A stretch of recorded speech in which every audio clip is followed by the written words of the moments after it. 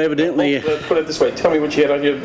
What, the past 2 days, I guess. Evidently multiple break-ins, both from earlier today and from this evening, and 3 burglars were apprehended, or 3 suspects were apprehended, and multiple damage throughout the building where they tore out ceiling tile breaking into the building, and some roof damage where they broke in, and some damage to copper piping and just some other areas.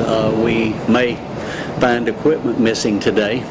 The police officers did find some equipment out abandoned in a field out beside the school, so we have reason to believe that they could have stolen some equipment and could have gotten away with some equipment. What about damage? I mean, you got quite a few copper pipes actually. It looks like one of the lines actually physically cut out of the ceiling. Actually did, and then earlier today some copper stolen, some copper lines cut and taken completely off the site, both electrical lines and air conditioning condenser lines.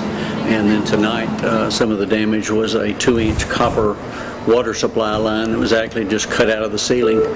So we'll begin school tomorrow with a couple of restrooms out of commission, and we'll be here all night tonight doing cleanup, trying to make sure everything's ready. What about, I mean, you've got the computer room where the deputies finally found him. Quite a bit of blood around there and everything else. I mean, that wall cavity looks awful small, getting someone in there. It's very small. I don't see how he got into that wall cavity, but he did, and police officers could hear him, I guess, behind the wall and had to break through the wall to get him out. Yeah, what about damage now? I mean, y'all be able to basically a lot of cleanup, and what about the a lot of cleanup. It's hard to say at this point.